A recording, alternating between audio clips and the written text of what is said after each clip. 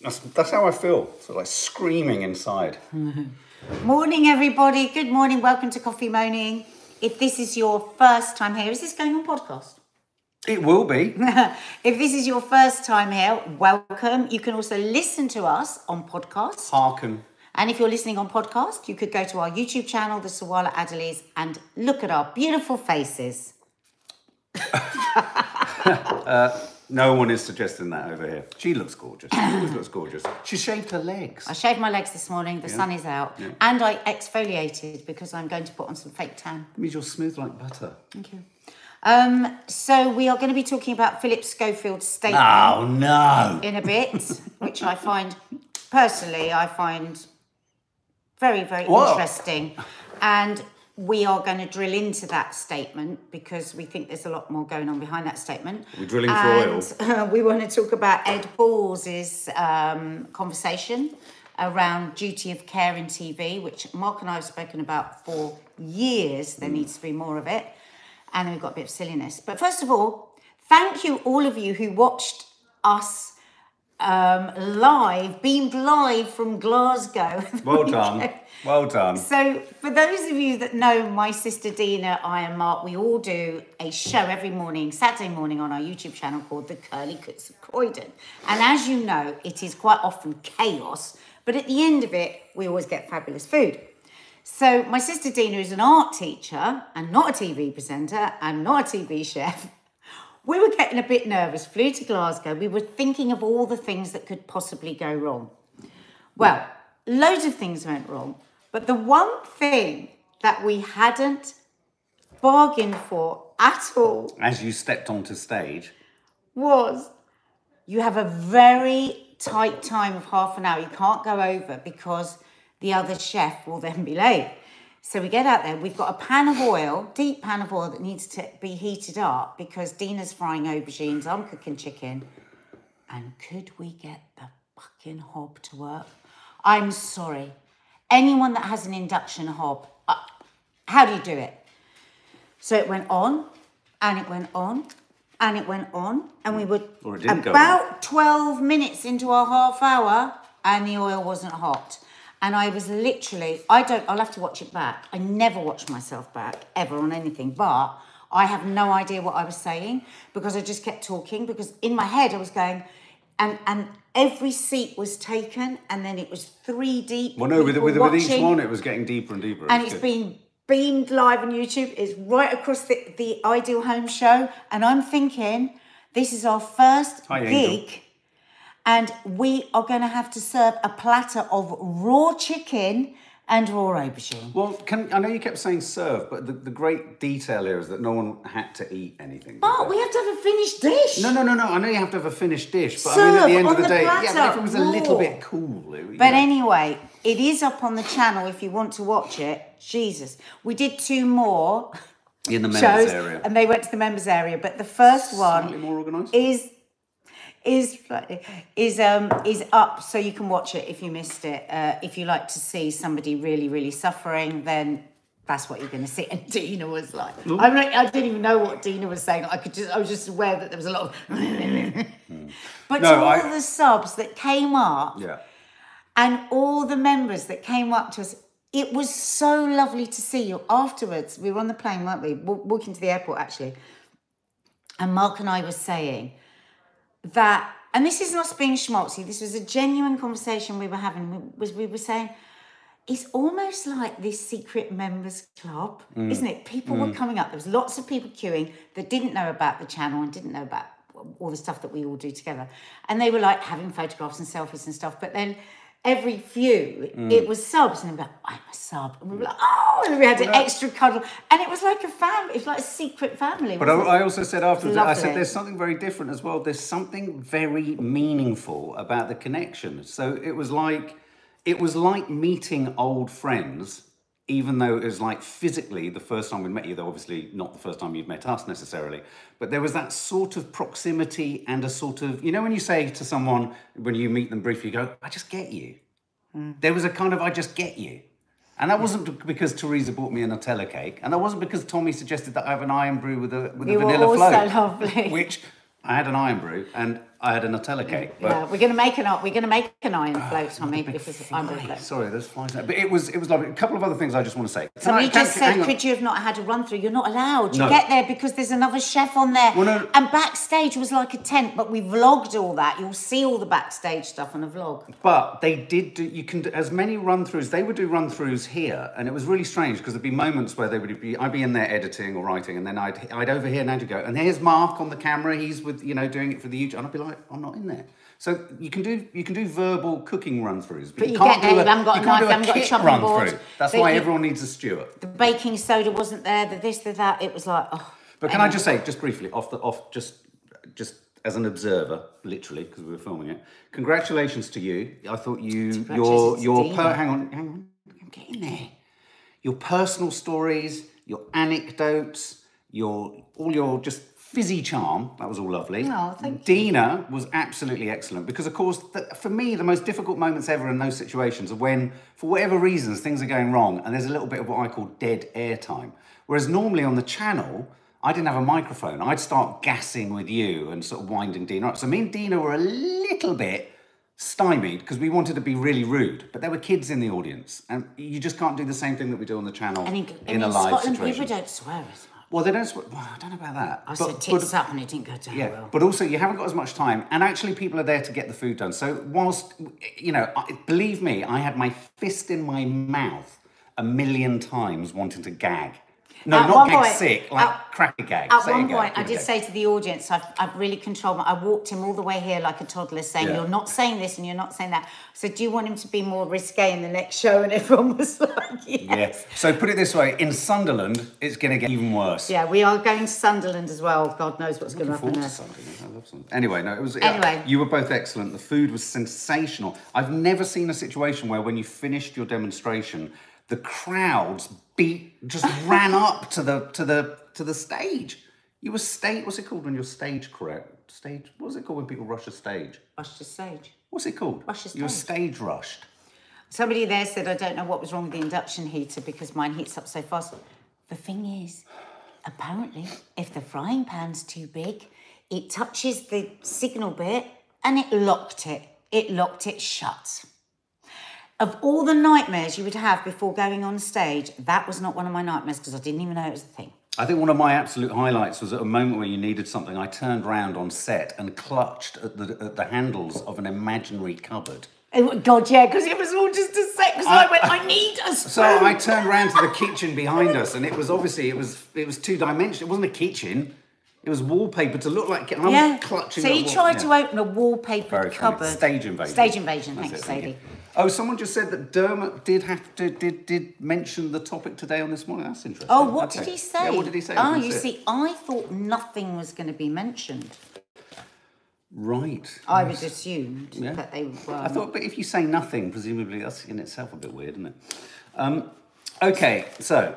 Do you have Mr. Schofield's statement to read out? I do have Mr... So, I don't know if anyone's seen, but in impeccable timing, he must have been missing being on set, I think.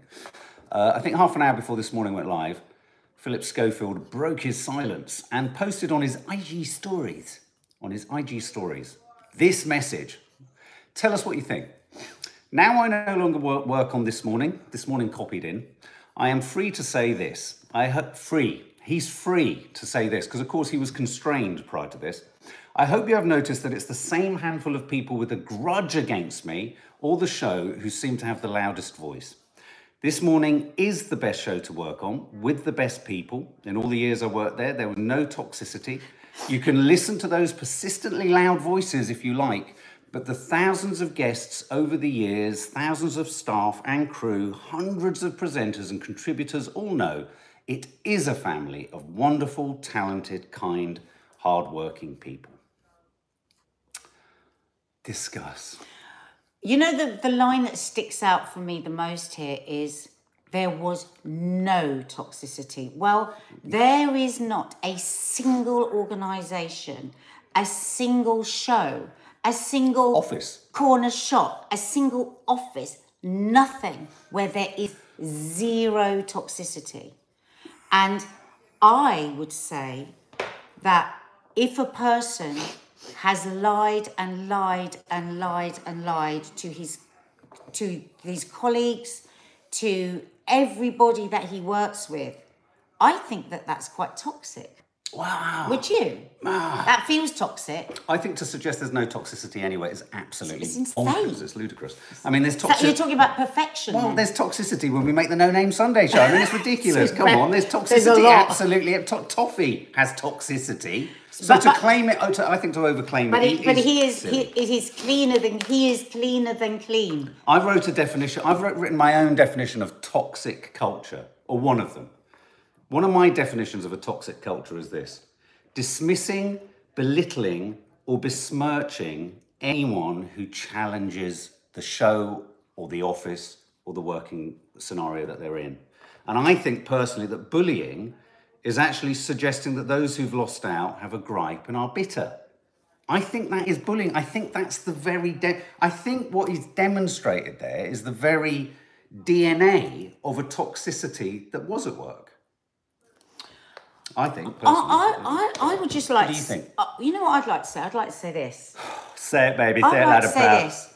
Dr. Ranj Singh, who I don't know well, right?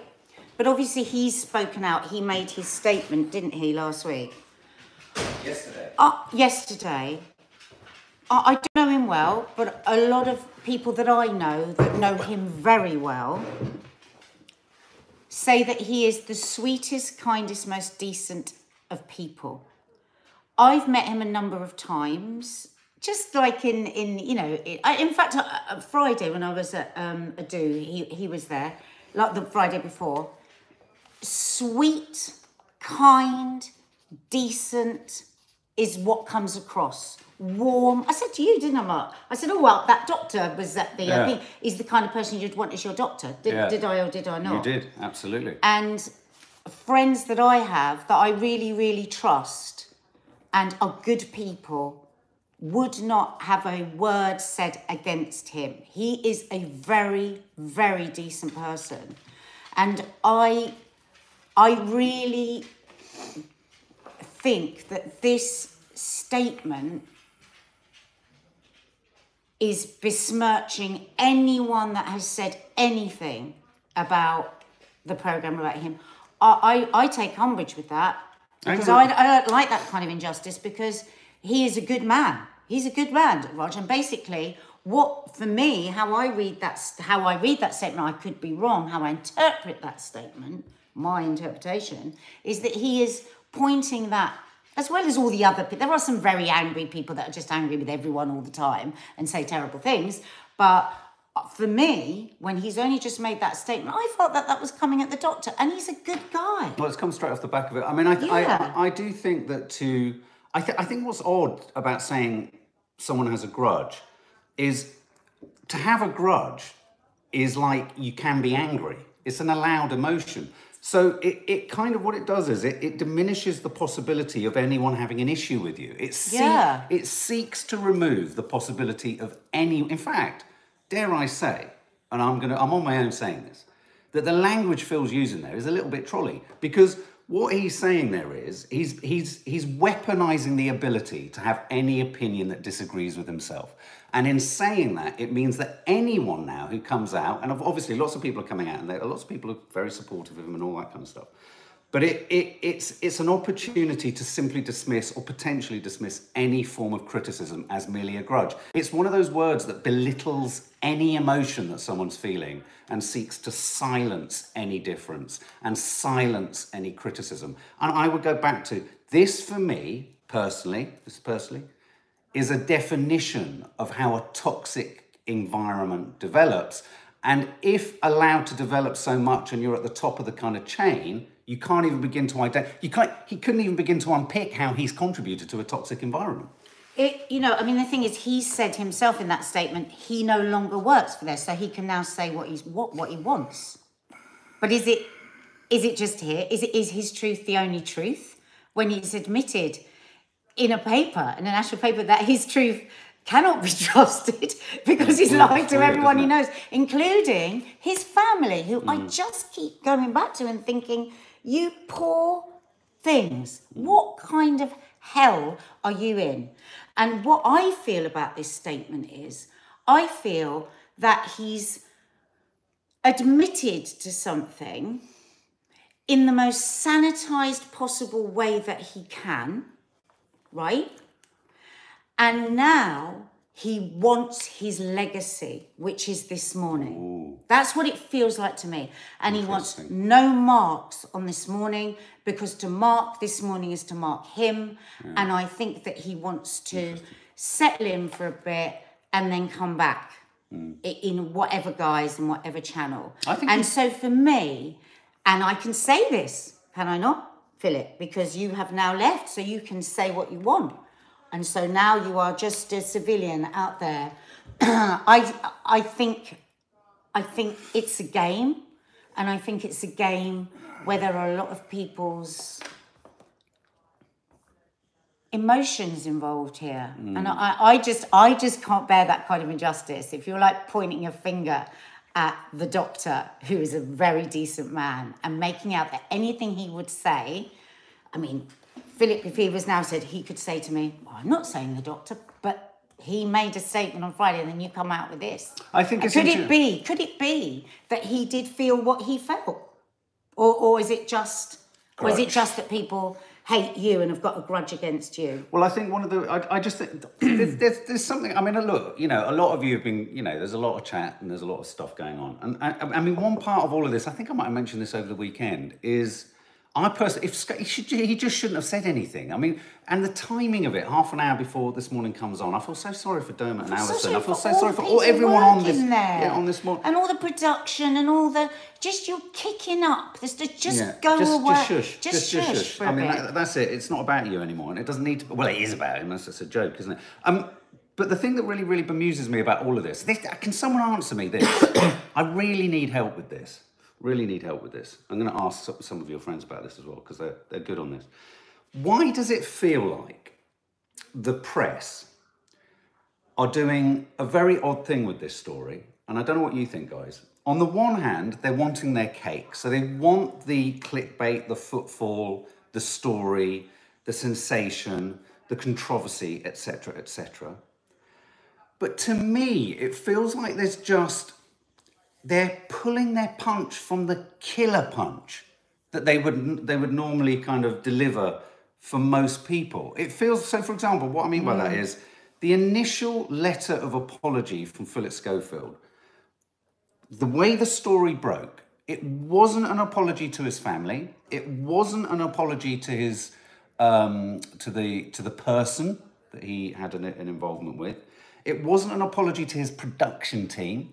It wasn't an apology to his bosses. It was an apology to the Daily Mail. Which is really weird. Admittedly, all those other things were in there, but the apology, by dint of the fact that the apology to all of them came to the Daily Mail, that's really strange. And subsequently... What do you think that means, then? Do you really want to know what I think that means? I think that there is an entirely integrated, connective thinking and protection happening.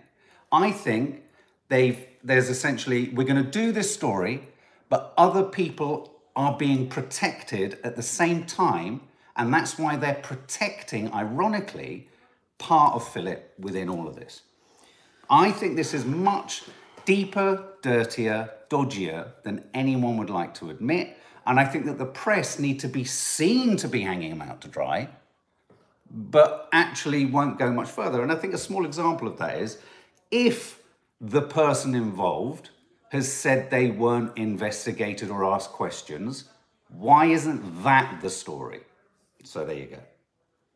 That's my feeling. I think, what Ed Balls was talking about on Good Morning Britain today was really interesting, which is, we have to look at the industry-wide practice of the sort of stars in your eyes phenomenon, the way in which youngsters are brought in, the way in which sort of promises are made, and, people in authority can dangle this exciting career in front of them and all this kind of stuff. I just think that in the press, within the press, the printed media, there is some strange sort of holding back as well as appearing to step forward. It's really odd. It's really odd. It's like there's just that feeling in the coverage that you sort of think, whoa, hang on a minute.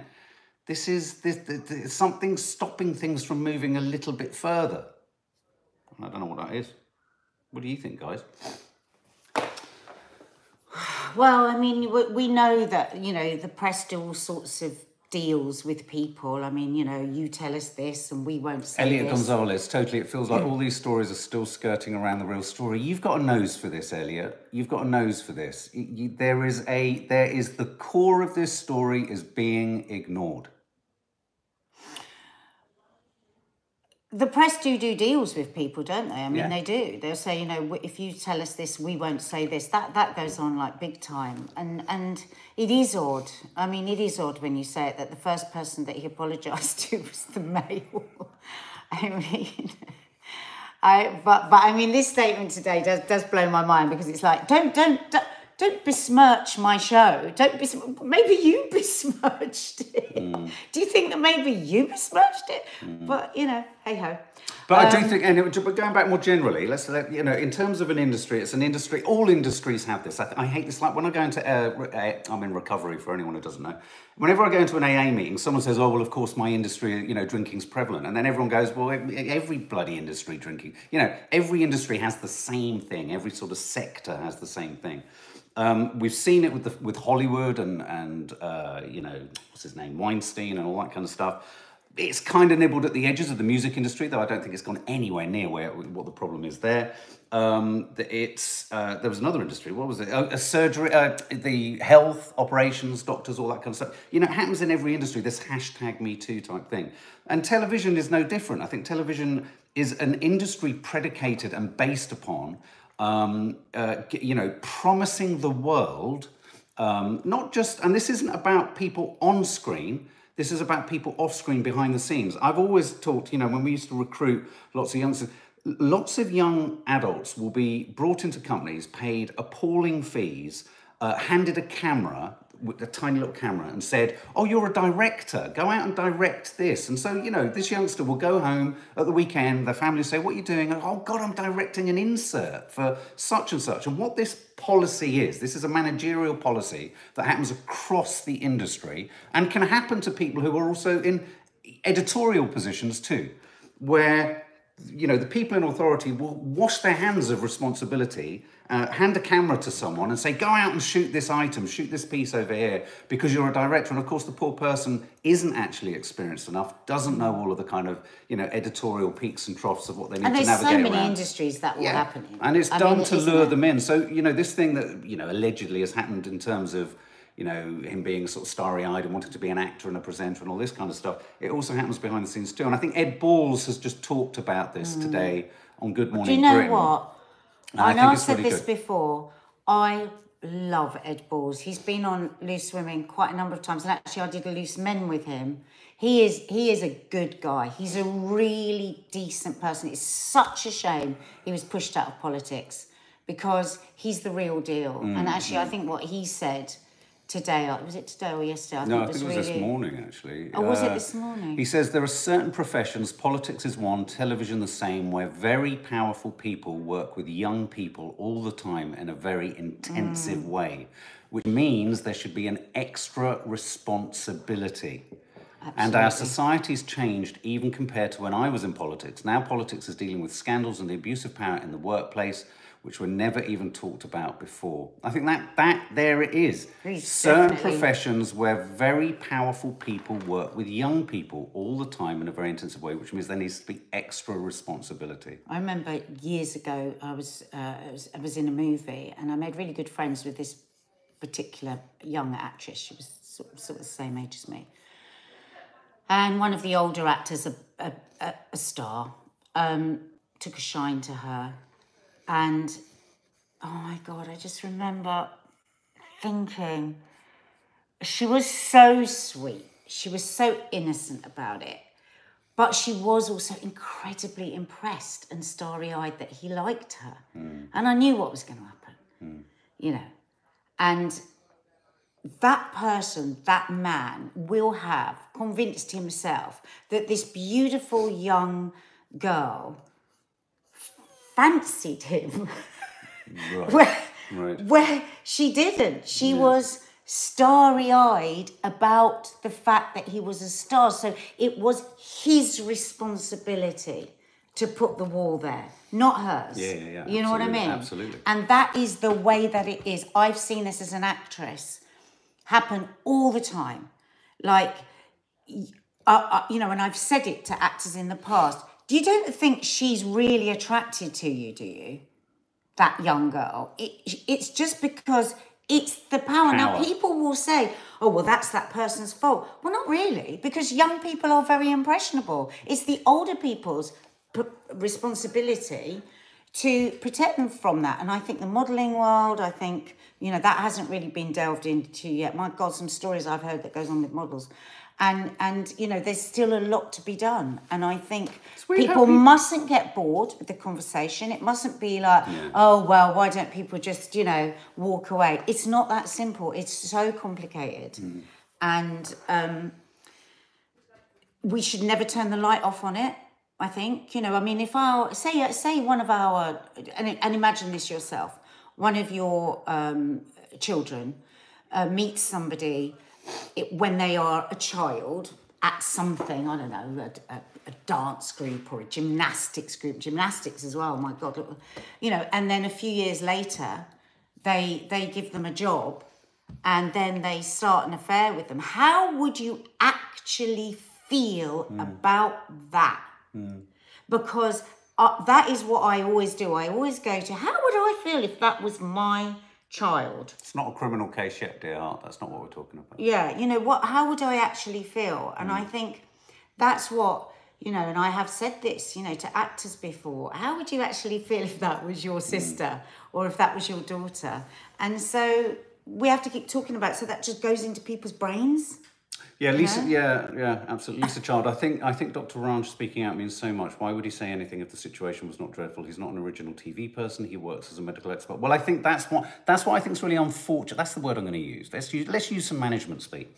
It's unfortunate, I think, that Philip's chosen to use the words that he has and post the thing that he's posted today, actually, because I think in a weird way it kind of feeds into the very thing that I think Dr. Ranj was actually saying. It's unfortunate. But if Philip was here now, he'd say, I never mentioned the doctor, you see, and I don't like that. It's just like... Yeah, it's disingenuous. It's just disingenuous. It's veiled pointing finger at. Yeah. Obviously, there are a lot of other people that are very angry, that have been, you know, talking very loudly, you know, over the last few weeks and are very vicious. And I don't see the point of being vicious. I really don't. But, you know, that very measured, very thoughtful statement of the doctors to, I think the suggestion to be that it is just because I like him or because...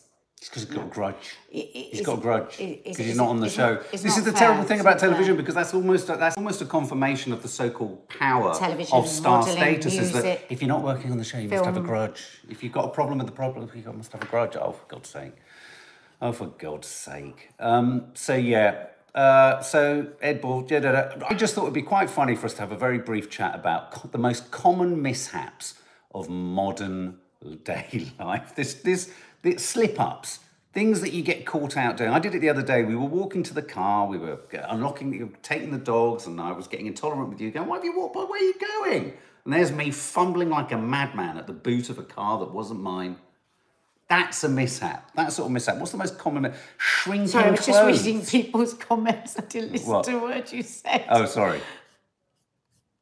Just because we've said quite a lot and quite a lot. Yeah, no, I realised, and I just moved on to mishaps. Yeah, I do apologise. Sorry, I do apologise. Lisa Child, I think. Oh no, we've done that. Personally, think it will die down over summer, and they will come back with new presenters, all smiley, says Maybu. The young lad's mental health will be affected so much, says Ashley. Absolutely. Stop and think. You know, but the weird thing is that. I haven't heard enough about how that person might be feeling, to be quite honest. And there are legal reasons why their name is not being mentioned in certain areas of the press. But also, on a moral standing, that name should not be mentioned, because that person doesn't want their name mentioned. So on a moral, because we don't know what actually categorically happened, and so out of respect to that person whose life is being turned upside down and rooted through, you know, I have huge sympathy and upset for that person. And yeah, and people have got to stop digging around that person, because if that person wants to say something, then that is that person's choice. And I mean, obviously I'm being very careful here with this because, you know, as far as I'm concerned, if what we've been led to believe, but again, we have no facts yet, I believe that that person is a victim and should be given the, you know, the respect and the kindness. This must be unimaginable. It's unimaginable. You cannot. It's very easy to sit far away and go, oh, all the papers are after, but to actually be on the other end of this kind of attention, you know, so that's why we don't say anything about this person or name or anything, because let that person have the power to decide what happens next for them. Nobody else. And nobody, you know, people shouldn't be posting stuff about that person or papers trying to get that person to talk or whatever. Just let him be. He's tried to go away, hasn't he? He's tried to just get on with his life, and it hasn't been allowed to happen. And I really, really feel for that person. And I think, ironically, by the same standard, I think Schofield, but if he hadn't posted something today, would have been also demonstrating some respect for his family. You know, there are all the other people involved in this. It's like, just step back from it now, because it's, you know, there are, we said it yesterday, or whenever we did the live before, you know, there are so many other people whose lives are involved in this, and you know, jobs and all that kind of stuff. And, you know, there are a lot of people that are really, really upset. You know, the thing is, this idea that every person in television is a hard-nosed, you know, tea-faced, lying son of a bitch is just not true. Like any other organisation, there's a real old smorgasbord, pick and nick of types of people, just like anything else. And the feeding frenzy is brutal, and it is horrible to watch.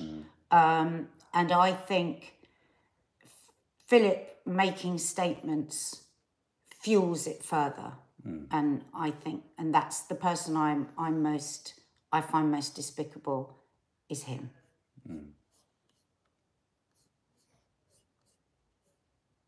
That's what I think. Shall I move on to the rather sort of redundant mishap?